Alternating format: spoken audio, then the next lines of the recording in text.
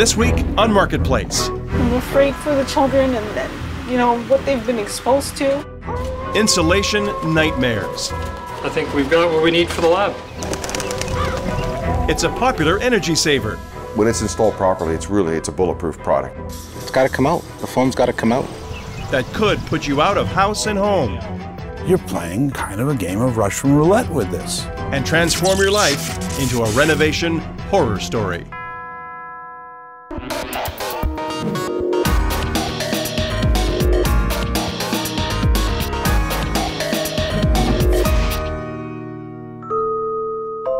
It's a scorching June day. We're driving into the Caledon Hills, north of Toronto, and into a nightmare. The house of their dreams, now haunted. The owners, living in a camper, steps from the front door. This is a refuge for Robert and Sonia Franceschini and their two kids. I guess it won't be a long tour. No, probably not. Well, this is where we've been living. Yeah. This is the trailer. This is the kitchenette area. Right. So you've got two young children. Are they asking lots of questions about why are we in here? We try not to talk too much in front of them so they don't get worried or frightened. What could be so frightening? Wow. It's a big house. Yeah. Nice. It's just 14 years old, he says. 3,000 square feet, mortgage-free. But right now, he couldn't sell it if he tried. The reason? There's something in the air. Okay, the bedroom. Oh yeah, I can smell that. Oh yeah. Jeez. It's pretty bad. Pretty strong, yeah, it's foul, like bad fish smell. The hotter it gets, the more it smells. Right. The more it smells. And if you stay in here long, what happens? Well, you'll see within the first 5 minutes, you'll probably start getting a headache. I'm actually getting a headache now, honest to God. I'm feeling something here, yeah. Yeah? Yeah, it's quite, it's insidious. It's not just the bad smell that's made their home unlivable. Well, I started feeling like excruciating pain, joint pain in the knees, and I had swelling in my legs and my feet. And I just looked at Robert and I said, Robert, I think I need to go to the hospital. They feel as if their house is attacking them. The trouble started this spring, they say, just days after their attic was treated with spray foam insulation. Did you call the company and explain that you were having problems? What do they do? I brought them up to the bedroom where the main problem was, and they said that they really couldn't smell anything. And I was flabbergasted. So what did you think when the company said, we don't smell anything? Well, I knew exactly where this was going to go. And this is why we're still here 2 months later. You heard right. On our visit, they've been out of their home for 2 months. When she has to go inside, Sonia wears a mask. We thought we were doing something to improve our home, and instead they basically destroyed my home. They've ruined it. We can't live in it anymore. Not the kind of testimonial the spray foam industry wants to hear. Over the past decade, it's become the hottest trend in Canadian home insulation. The industry is growing by 30% every year. Why the boom? High heating costs, government tax credits. They introduced spray foam, which I absolutely love. And those home reno shows. The spray foamer those stars rely on? Sorry, I can't remember all the shows. There's so many. Alex Schutz, who started his own business while in high school. I've been doing it 22 years. I live and breathe insulation. It's good for the environment because we save from burning of fossil fuels. Doesn't let drafts through. When it's installed properly, it's a bulletproof product, right? When it's installed properly? It's not simple. You just don't pick up the gun and start spraying. Nope, it's more like a science project right in your home. The sprayer is mixing 2 sets of serious chemicals he's specially trained to handle. The conditions have to be just right. And the foam has to be sprayed in thin layers so it can cure, allowing the chemicals to stabilize. It's sophisticated stuff that promises an energy-efficient home. And Alex Schutz says it works that way almost every time. There's a lot of foam being sprayed. There's a lot of happy customers. In fact, the Francischenis were happy when they had a family property spray foam this past spring. But after their attic job at home, Sonia says not only did she feel ill, she says her daughter broke out in rashes. I'm afraid for the children and what they've been exposed to, and is there going to be any long-term effects to what they've been exposed to? And it's just really upsetting.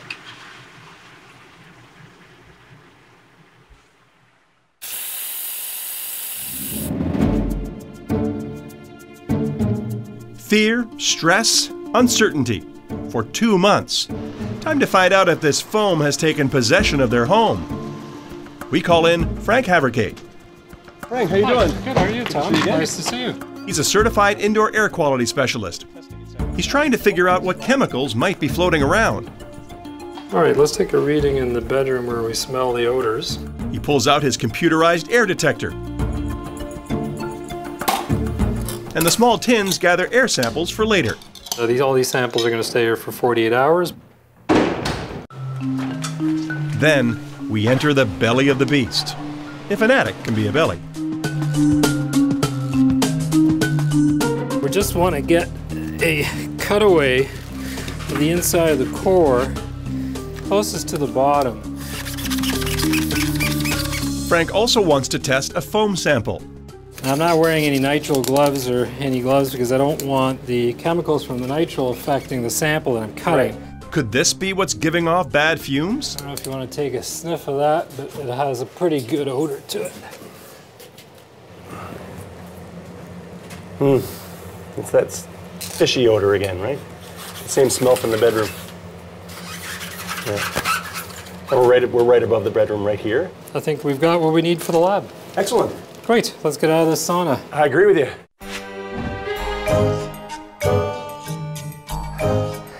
There is no graceful way to do this. Foam samples in hand, Frank heads out and offers a few last-minute instructions to the family. Stay out of the bedroom, just leave everything the way it is, and I'll be back in a couple of days to pick it up. The Francischenis may feel alone in this horror show. We all felt burning like ammonia. Turns out they're not. We live with the nightmare still. Tales from the Deep South reveal more foam invasions. You're playing kind of a game of Russian roulette with this.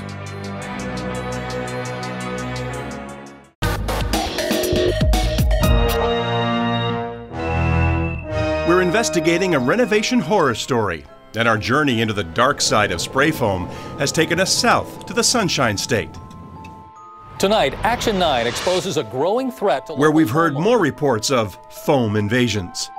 My heart just started racing and racing, and I was hyperventilating and fell to the ground. I'm in Kissimmee, Florida, an Orlando suburb, on the way to meet Joan and Mike Roth, driven from their house by spray foam 3 years ago. So your trailer was over here? Yes, it was over on this side. Okay. That was a nightmare. Yeah. That's how we list everything that happened to us, just the overall category. We call it a nightmare. We all felt burning like ammonia. It was an awful experience. You can give you the sense of how deep this is. Their home video is now the Roths' personal horror flick. It started when they spray foamed the attic. They wanted to cut their energy costs. It was the cost to their health and home that blindsided them. We say before the foam and after the foam. I mean, it's changed our lives. First, the installer and manufacturer claimed there were no problems. Then tried some repairs. Nothing worked. So I actually got on the phone and called remediation companies that take out asbestos and that type of thing, deal with mold problems.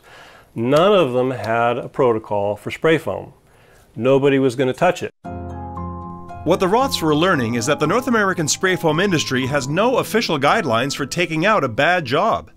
So we said we're going to have to pull the sheathing off the roof, pull the whole thing off, and have someone mechanically go in and scrape every piece of wood and every piece of drywall and take it and throw it away. And how did that go?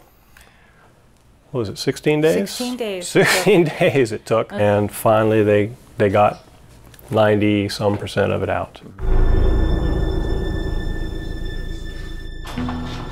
Safely locked away in the garage, Mike is keeping some relics from their ordeal. Looks like candy. It does not smell like candy. Oh yeah, yeah. Sort of a fishy smell. There are other reminders that are far more upsetting. Their son Julian has suffered from asthma and joint pain ever since. Reacts to the chlorine in the pool. But the Roths say he was fine until the morning the spraying started, when he was sleeping. This is Julian's bedroom. This is where they sprayed first. I'm still upset when I think about that crucial time, when he was in the room, when they were spraying right over his bedroom. Makes me sick. Makes me sick to think about. In fact, the whole family was inside that day. They didn't say anything about leaving the house. And here they are spraying these chemicals up there, and we're still in the house. Health issues, smelly foam, living in a trailer. The Roth story is eerily similar to our Canadian case. As spray foam's popularity has spread, so have more troubling stories. You're playing kind of a game of Russian roulette with this. Bernie Bloom is a kind of foam buster. Doesn't matter if you did it right 20 times in a row. The 21st hole might be different. People such as Bernie are in demand across the U.S. They're expert advisors for a number of class action lawsuits currently underway. A leading indoor air scientist for 40 years, he's involved with dozens of bad spray foam issues, 6 of them here in Florida. We have more and more houses being sprayed. I expect there's going to be more, not fewer, problems. The man who helped design ventilation systems for the International Space Station believes spray foam is a formula for trouble. The foam itself is manufactured in the house, not in a factory. If you spray it too thick and it gets too hot, then the reactions that happen are not what was designed in the factory or in the laboratory. You got a runaway reaction. So that fishy smell? Bernie says it means the chemicals in the foam weren't mixed right and didn't stabilize. When it works, it does fine. When it doesn't work, and if you're in the house, you can be chemically sensitized, which is a dreadful condition. Bernie's not a doctor, but experience tells him that's what happened to the Roths. Why would they be there, or why aren't they told to leave? If you tell somebody, we're going to spray the stuff, it's great stuff, but we want you not to be in the house for a day or two, which is conventional industry internal guidance. Some people get asked, why? Is there something wrong? Is it toxic? The day their attic was sprayed in Caledon, the Franciscinis weren't worried about the foam because they say they didn't know about staying out of the house. Most of the time we were out here, right, while they were spraying, and if we needed something, we'd run in the house and get it. When the salesman was here, he may have mentioned it. I don't recall, but out of all the pamphlets or all the paperwork I got or all my quotes, nothing in there that says that I should have stayed out of the house, because that would have stuck in my head. And here's their job quote. Nothing about staying out of the house, nothing in the company brochures either. Meantime, it's been more than 3 months since they've had a family meal in their dining room or kitchen. It took you so long. Oh, please. Can it really be that bad in the house so long after the job was done?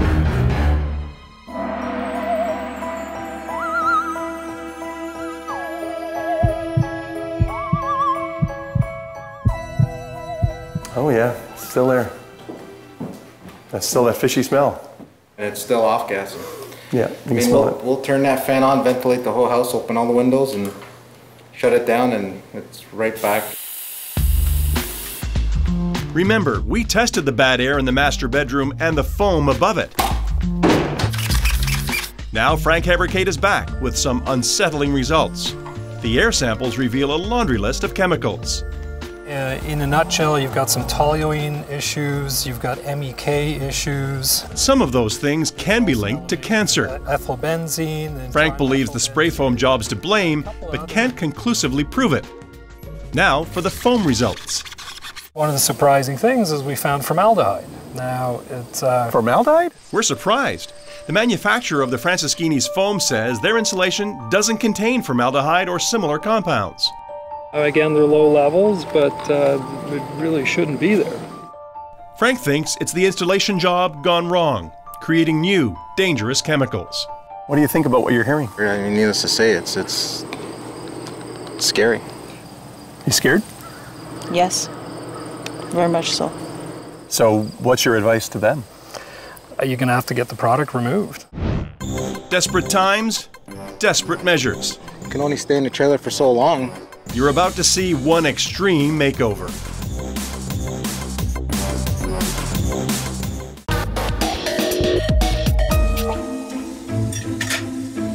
The Franceschini's are tired of trailer living. Go into your room, go. Tired of being spooked by the spray foam in their attic. I'm still in disbelief. I can't believe that somebody would do this to a family and not want to take ownership for what they did. I need to get back into my house. And they're tired of searching for answers. The foam manufacturer had the air in the foam tested and said its product wasn't causing problems. Then, an independent group determined a section of foam was too thick and emitting chemicals. The manufacturer eventually agreed. The family has heard enough. It's got to come out. The foam's got to come out. It's got to come right out. Yep. Removing bad foam is what Alex Schutz is up to today. More on this side, some on this side as well. It's the middle section. That's the worst. The stuff his man sprayed isn't making anyone sick, and it doesn't stink, but it's cracking and peeling. Never seen it this thick though. This is the worst I've ever seen, Tom, so it's terrible. Yes, TV's most famous spray foamer doesn't always get it right, and the industry agrees not every job is perfect. I hate the fact that it's happening, but we're here to fix it. It doesn't cost the customer any money. How common is it for installers to have to take out foam? It's rare. It's happening more now than it would probably in the past because there's a lot more newer contractors out there. In your view then, if an installer gets it wrong, are they obliged to fix it, do you think? Damn right. Yeah. Yeah, if you're not doing what you're supposed to be doing, fix it. So we're hitting the road to Huntsville, Ontario to talk to the company that spray foamed the Franceschini's attic, a family business called Thermoseal Insulation. Richard Clement is the owner. What do we have here? So this is the chemical. Two chemicals go together. If it's not sprayed correctly, it certainly could be a problem. He's been in the business for decades. He figures the company's done about 15,000 spray foam jobs and says it's their first case like this. I was in the bedroom, like the master bedroom upstairs. That's where I got that smell. Did your folks go up there when they first visited the house? Or? When they went there and they couldn't detect it, I should qualify that they did smell, but it's the smell that they are accustomed to with a fresh application of polyurethane foam. They didn't detect a fishy smell as the homeowner did. Richard says consultants told him only about 1% of the foam was bad. So why didn't your company take out that foam? We offered to take out that foam. The homeowner decided that he wanted to have the entire attic area, 1,300 or 1,400 square feet, removed. And that, in our opinion and every other professional's opinion, was unrealistic and unwarranted. Given that the wife got sick days after it happened, can you understand why they'd probably want to get rid of it and get it out of their house? We're sorry that the folks got sick, but we don't feel that it's necessarily anything to do with the foam.